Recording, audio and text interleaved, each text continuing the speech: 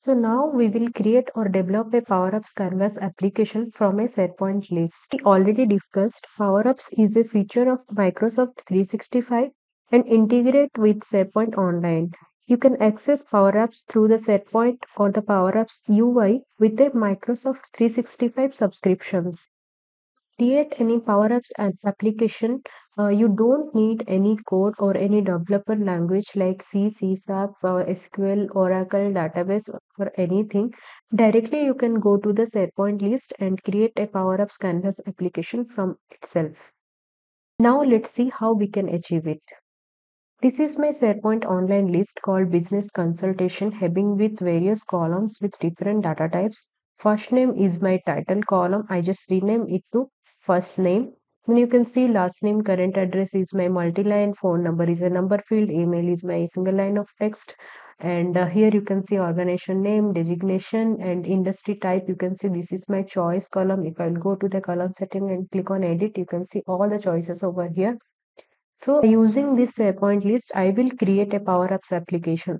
You can see here, this is the integrate option. Just expand it, click on PowerUps, and then you can click on create an app.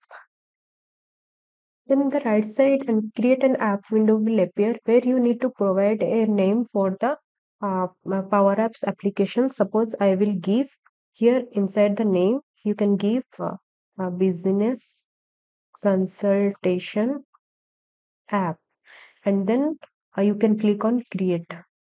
Once you will create it, then the application will create and it will ready to use. You can see the application is already created with three screen. One is browse screen, one is detail screen, and one is edit screen. Also, you can switch the screens from here. You can see once you will click on it, this is browse screen, this is detail screen, this is edit screen. If you will click on this detail screen, it will appear the detail screen, and if you will click on this edit screen, it will appear with the edit screen. Now, what you will do, first of all, you need to publish this app. You can save it by using this option, or else by using directly click on publish, it will publish. So once you will click on it, it will show you this thing. So publish this person. Now your app has been published. Once the publish has been done, I will play with this app.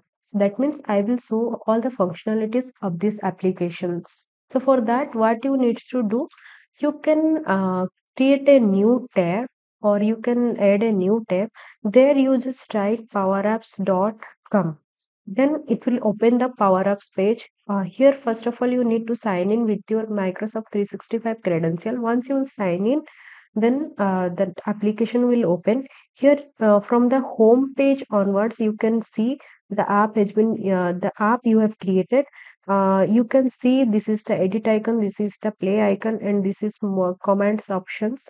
So now I want to play this app, so that's why I will click on this, and then this app will open. Here you can see this is my browse screen.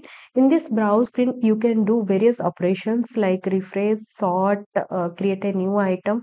First of all, I will show you one by one. This is my gallery control having with all the records from the SharePoint list.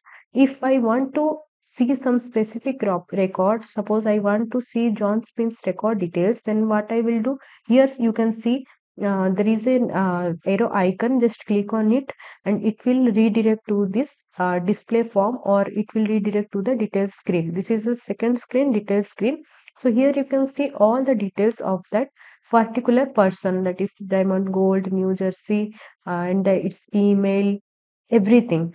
Suppose here what you will do, again you want to redirect to that browse screen, then click on it and it will redirect to this page. So let me tell you, if you want to search any particular item or any particular by title, then you can directly click on this, click the click the name of that particular person, and display all the record of that particular person. Suppose you have done some modification in this app, then directly you can refresh that list or refresh the gallery by using by clicking on this icon.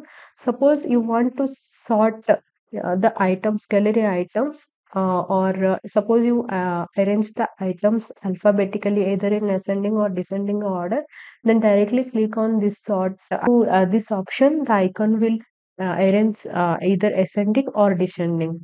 And there is a plus icon you can see over here. Once you click on it, then it will open a edit screen, or this is normally a edit power apps edit form. So here, suppose I will enter a name, last name. I will enter Priti, and then the current address I will suppose enter USA, and here I will enter something, and here you can see asterisk mark. So it is required for field. That means it is mandatory field. You have to fill it, otherwise you will get some error. Gmail.com. Then organization name I will put Tsinfo. Then designation I can put SharePoint developer, and then I can choose any industry type, suppose education, and organization size I can put something this. And then if you want to cancel the icon, then directly click on it, it will redirect to the browse screen. Or if you want to save the item, the new item, then click on this check mark or submit item icon, click on it, it will save, and the new item will reflect in the power ups gallery. You can see the first item, it is showing Priti USA.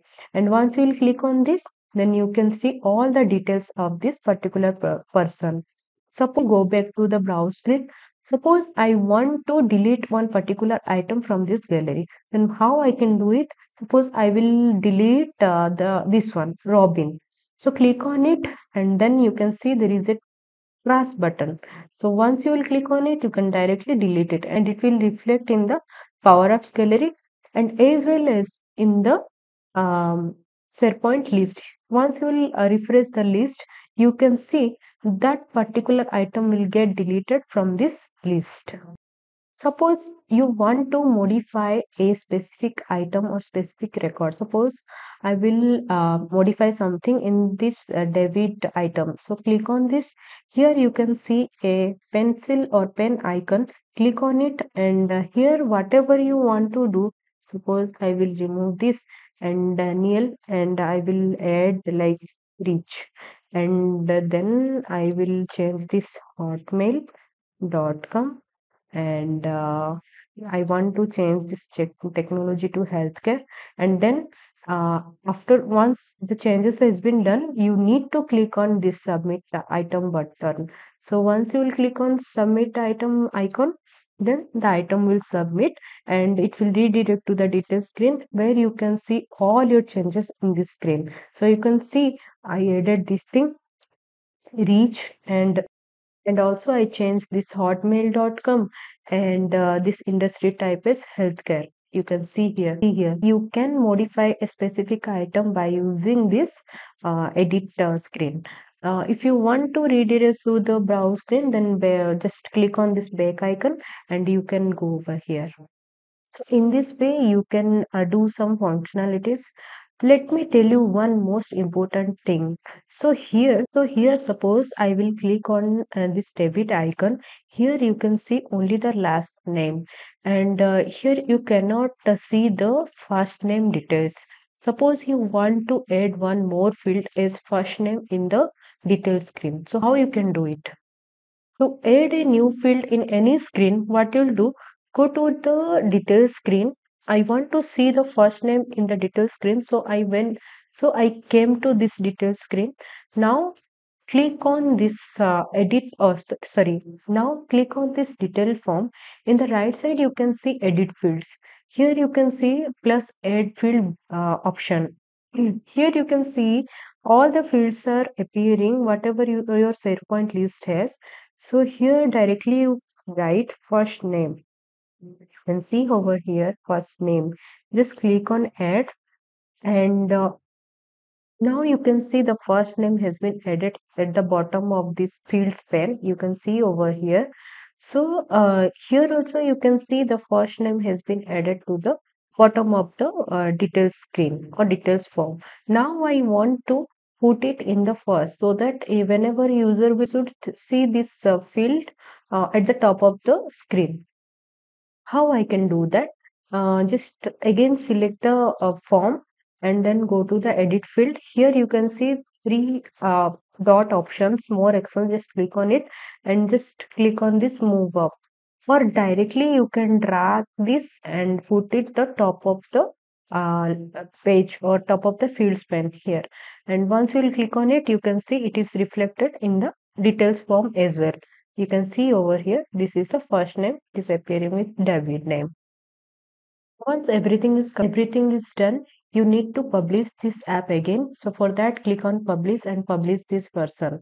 So once you will publish it, then only it will reflect in the play screen. So now navigate to the play screen. You can see here before it was not there the first name. Once you will refresh this application, you can see this one David. So here you can see it is reflected at the top of the detail screen, that is first name, you can see over here. From this video, I hope you got some idea that how you can create an PowerUps Canvas application from the SharePoint list. In the next video, we will see how we can create a PowerUps application from an Excel spreadsheet. Thank you.